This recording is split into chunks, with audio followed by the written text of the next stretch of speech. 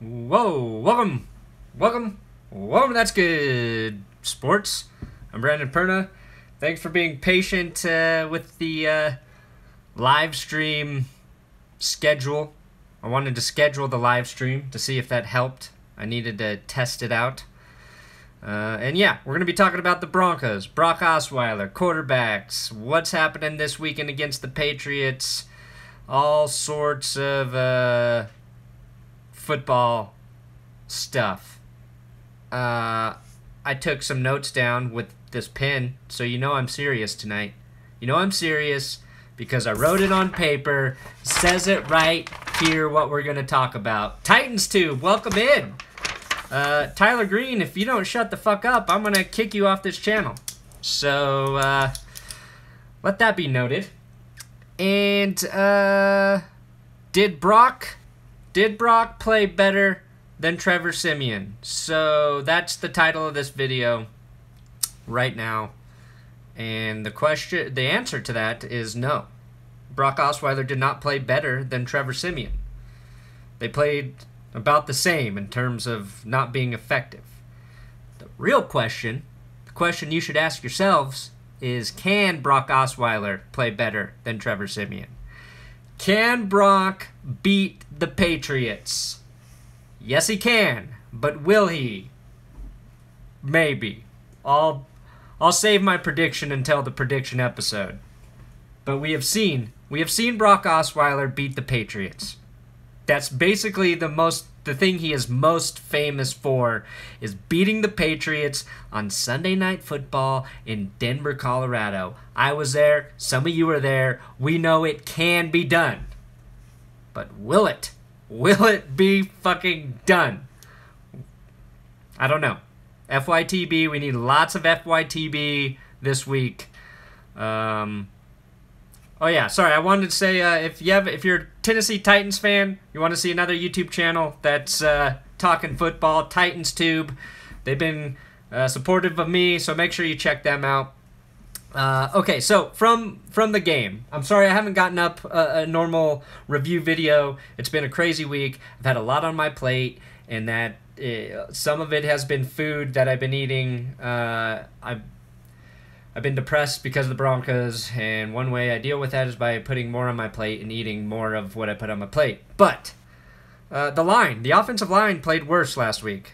We saw them play a little bit better this year. We've seen them have some decent games.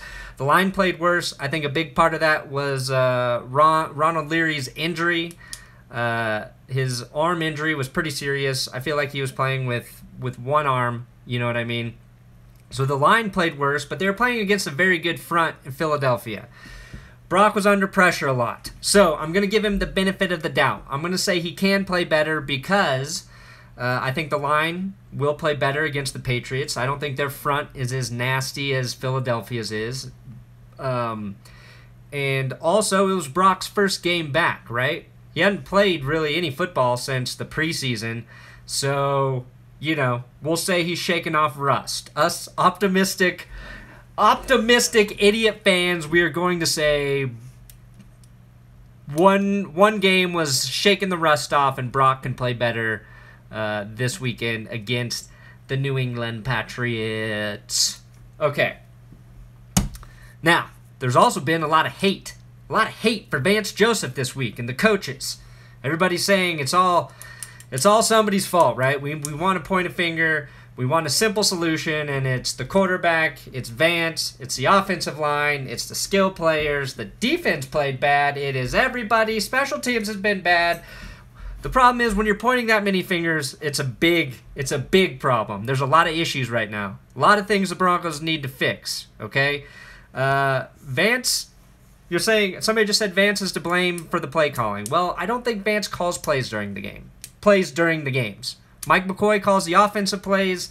Vance, I don't think, calls the defensive plays. That's Joe Wood's responsibility. And Vance didn't choose really this coaching staff. Let's remember, this is really John Elway's collection of people right now. So to say it's all Vance Joseph's fault after being here basically a half year, halfway through the football season, I think it's too early to tell. On the surface, do I think Vance is showing that he's a great coach? No, obviously the Broncos are playing poorly right now. But I don't think it's fair to say it's all on him. There are so many problems to talk about. We could talk for hours about everything that could be better, right? We could. We could talk about a lot of shit, but it's not going to get fixed immediately. Oh, man, my light went out. Oh, fuck me. Oh, don't worry. I got another battery. Hold on. I'll look pretty again. I'll look pretty again for you. Ooh, yeah. Okay. So that's kind of what I wanted to say about the coach. I think they deserve some time. They are dealing with poor play from the quarterback position. I don't care how good of a coach you are. If you're struggling there, it is really hard to overcome. The line was playing a little better, but they looked bad. The defense looked bad for the first time in 3 years. Special teams, though, looked better, right? McManus was perfect. Isaiah McKenzie had a great punt return. Cody Latimer had a nice tackle. And Cody Latimer, I thought, looked better in the receiving game. Brock Osweiler, Cody Latimer have pretty good chemistry together. We've seen that before. So maybe Cody can step up and help the receivers that are kind of struggling right now. Is that a long shot? Maybe. But I don't know. I'm trying to figure out anything that'll fucking work right now. Brandon Perna Tech Show? Ooh, I don't think you want to see that. Yeah, Chad Kelly, Jake Butt go to IR. I knew they were going to, but I was hoping to God we could see Swag Kelly play. Instead, he looms as a giant mystery, and he's going to be a mystery until 2018. I don't think he's going to save the team, but he could. He could. Running backs combined got less than 20 carries. I know the Eagles have a good front. They're hard to run against, but I don't know. Every win for the Broncos, the running backs have been featured heavily this season, so I think that continues to be a thing. Here's some good news. I'm going to give you a reason to have a little bit of hope for this Patriots game, all right? The Patriots aren't great coming off the bye week, and you think they would be. You think give Bill Belichick some extra time to stew in his own football misery, and he's going to draw up all the plays to kill the team they're playing. But they're only 4-3 after the bye week. So coming to Denver, a place I think mentally is challenging for the Patriots, a place they've had their ass kicked so many times I can't even count, except for last year when they just won 17-3 and the most boring football game I've ever fucking watched in my life until this year. But that's, hey, we're gonna take what we can get. Patriots lose sometimes after the bye. Tom Brady will probably be quarterback for the Patriots this week, I'm assuming. So don't count on not seeing his face. And the Patriots are a team you can run against. The Broncos could have success running the ball Sunday night. God damn it, they need to run the ball. Brock Osweiler needs to limit the mistakes. He could have had 4 balls picked in this game, which I bring up because, yes, Simeon had interceptions dropped as well. But every time I said something positive about Simeon, somebody would have to say, yeah, but he would have thrown this many. Well, so would have Brock right now, okay? That's just what we have to live with. We have to live with the fact that the quarterbacks are playing really bad football. And if you want to stop the Patriots, it's not just pressure from Von Miller and Shane Ray, Shaq Barrett on the edges, okay? We know we can get pressure there. If the Broncos want to disrupt the offense, it's going to be up to that defensive line, Domata Peko, to collapse that pocket. Because if Brady can't step into his pocket, that's when he starts to make mistakes. That's when he gets flustered, when you flush him out right, flush him out left, just flush him like a fucking turd, and you can beat him. It's hard to do, though, because I will say, out of all the quarterbacks, he's probably got the best pocket presence in terms of stepping into it, finding little places to make clean throws. If Aaron Rodgers was healthy, you could put him in there, but Rodgers can make a throw from anywhere. Rodgers could throw off of lava. Rodgers could throw off of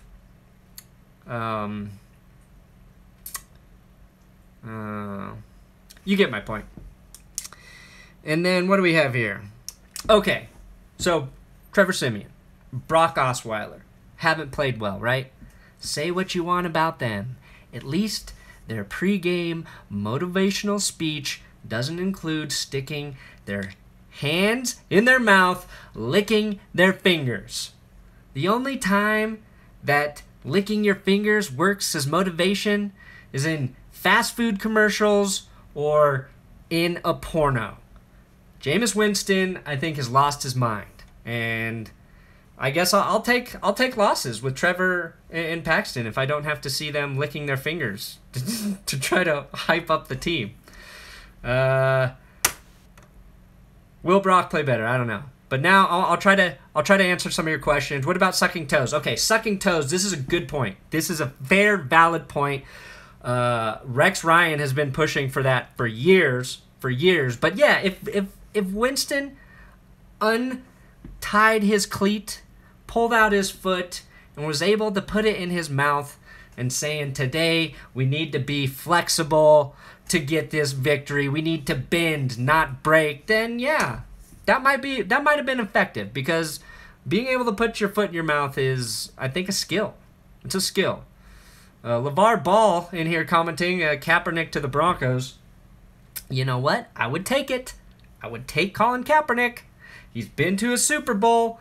He has 4 or 6 playoff wins. You have to ask that question, right? John Elway's the GM. His motto is they're going to do everything they can to make the Broncos a winning team. Regardless, right? Everything they can do. And I think it's an easy argument right now to say Colin Kaepernick would be better than Trevor Siemian, that he would be better than Brock Osweiler. And once Paxton Lynch gets healthy, I would still say he is probably better than Paxton Lynch. Because in the NFL, Colin Kaepernick has shown he can be safe with the ball. He doesn't have the best throwing mechanics, but he, I think, has shown to be more accurate than what we've seen of Paxton Lynch. Now, Paxton Lynch can offer some of the same things that Colin Kaepernick did in terms of, running with the football. Quarterback for the Broncos who takes off and gets yards with his legs would greatly help this offense right now. Now, do I think Colin Kaepernick to the Broncos will happen? No, I'm not saying that. I know, I'm 99% sure Elway would never fucking do it. But all I'm saying is he would be a better option right now. Christoph Lane blaming Mike McCoy. Again, I don't think you can put all the blame on one spot. Sure, you could say some of the play calls need to be better, but I think for every time you say that, you could say there was a player or two on the offense who wasn't executing properly. Did the receiver run the best route there? Did the receiver make the catch? Did the receiver not fumble after it? Did the quarterback put the ball in the right place? Did the quarterback make the right read? Did the offensive line provide protection? Did the offensive line not get a fucking penalty? That was the biggest thing. The penalties killed the Broncos on both sides of the ball. And when you have even Von Miller and Shane Ray getting multiple offsides penalties, neutral zone infraction penalties, it was like I said, you got to throw away that game tape. You got to fucking burn it, because you don't ever need to watch that game again if you're a player for the Broncos. Let's see here. How long? Oh, man, the questions are coming in too fast. I can't read them. Von Miller was offsides on a strip fumble. I don't know about that. Right tackle, first pick. Okay, back to what I was saying about Elway. Kaepernick. You're going to do everything to make the team better. You leave Kaepernick out there? I don't think you are. But, and that's debatable. You can debate that. That's fair. If you don't think Kaepernick would be a better quarterback in Denver, I think that's a fair argument you can make. But the Broncos having $11 million in cap space right now, and the fact that they did not bring in a veteran tackle this offseason, even after they knew they weren't going to get Tony Romo and they still had that $10, $11 million sitting there, and they don't bring in something to shore up that offensive line, you have to say, I don't think they're doing, or I don't think they did everything they could to make this team as good as it could be this season. That's a fair criticism as well. And I really like talking with this fucking pen because it makes me feel like my points are getting validated. PowerPoint. PowerPoint. Michael Scott. PowerPoint. What tackles are available? Right now, none. But back in the offseason, there were. There were tackles available. You could have gotten an Andrew Whitworth with that money hanging around. You put him at left tackle. You have Ron Leary over there. And with Matt Paradis, you have a elite left side of the line. And Garrett Bowles been all right. You could kick him out to right tackle, and I don't know. I'm just saying, those are things to nitpick right now. It's easy. Hindsight's easy, right? Am I saying I could do John Elway's job better than him? No. But could I do it as good as him? This season? Yes. I could get the Broncos to 3-4 as a general manager. Teddy Bridgewater. Would I take Teddy Bridgewater? Yes. I liked Teddy Bridgewater a lot before he got hurt. He's not a flashy quarterback, Teddy, but he's a smart quarterback, and I think he takes care of the football. So Teddy Bridgewater, if his leg was healthy, I would give him a shot. Andrew Luck, did you guys see the thing about, was it Irsay said that Andrew Luck's biggest injury is in his head? Was that an actual thing that Jim Irsay said? Because if Broncos could find a way to get Andrew Luck, that would solve a lot of problems. Assuming Luck could stay healthy. He does have serious injury concerns. Kirk Cousins would be an eventual option as well. Alex Smith is an option. Drew Brees is an option.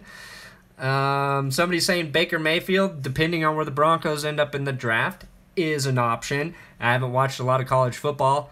I know he threw almost 600 yards last week, but every time I saw a highlight from it, and this is not watching the game, so I don't know how talented Baker Mayfield really is. He had like 6-7 seconds to throw the football, and he always seemed to have a guy wide open. So I think you have to look at a guy like that when protection's breaking down and when he makes tough throws in tight windows and how he reads through defenses. So that's what I would want to see if I were looking at college quarterbacks, and I'll never take the time to do that because the NFL consumes all my time. What else do we got here? We need to draft Saquon Barkley. Yeah, I don't know anything about him. Lamar Jackson could get out of pressure. Don't know. Andrew Luck, way too much money. He's a quarterback. You pay good money for a good quarterback. I mean, Paxton Lynch is going to make $2 million next year. Is that too much money? If he doesn't start, or I don't know, I'd let the Broncos pay $20 million for a pretty good quarterback right now. I think most people would too. Stop asking me about college quarterbacks. I don't watch college football, so I don't fucking know. I don't know. I wish I could answer your questions. I wish I could have an educated answer for you, but I don't watch. Machine Gun Kelly is a man. We'll see. He needs to get healthy. Knee injury, wrist injury, really fucked him. But from Ole Miss, you saw Chad Kelly do some impressive things there. Dak Prescott. You're just saying quarterbacks' names now. What do we can't get Dak Prescott. He's not leaving Dallas. He's not leaving Dallas. Whose fault? Elway, coaching, or players? Good question. All of them. All of them. You can bring in players. They got to play well. You can bring in new coaches. They got to coach well. I don't know. You can coach as hard as you want, but if guys go out there and don't execute what you're coaching, you're fucked. You're screwed. That's all there is to it. Would I take Blake Bortles? No, thank you. You asked me that 2 years ago, I would have said yes. I would have said yes. Brady Quinn. You guys are just naming shit now. Somebody is coming out of the closet repeatedly in the comments here. Von Miller on offense. I don't think that would work right now. Von is not focused on his throwing in a while. I know that for a fact. He used to have a great arm, but he let it go. He let his arm die. So, will I play QB? Yes, I would. I would definitely play QB. I would, in a heartbeat. I'd last one game. Something would break in my body, and I would just pray that it's not my brain. What else? Bernie Sanders for Q. He's too old to play quarterback, man. He's too old. Come on. RG3, I don't know. I'm not sold on RG3 as coming in as an upgrade. I watched enough of RG3. I mean, maybe he would be better. I think, I don't know. Never been a huge RG3 fan. So, too many penalties. Yes, Hillary. Why are we talking about Bernie Sanders, Hillary Clinton, Donald Trump now? This is football, guys. Don't piss each other off in the comments. That's all you're gonna do. You're just gonna piss each other off, and that's not a good thing. It's fun to get pissed off about football because it doesn't matter. Start saying people's names, everybody's gonna get mad at each other, and then somehow it's gonna be my fault, and then I'm gonna look back at the comments, and then I'm gonna feel bad for letting it happen. Mitchell Trubisky, he's a Chicago Bears quarterback. Stop just saying quarterbacks' fucking names. It's not doing anything. Ray Lewis should coach us. I don't know. I don't think Ray Lewis would be a good coach. I think he's a little nutty. I think Ray Lewis is a little crazy. Great football player. Definitely probably killed somebody. So good at getting away with things. He should coach for the Patriots. Because he can get away with stuff like the Patriots. Sorry, Clash. I'm not, but if I were, I would try to be with you. Let's see here. I think that's it. Have we discussed everything important today?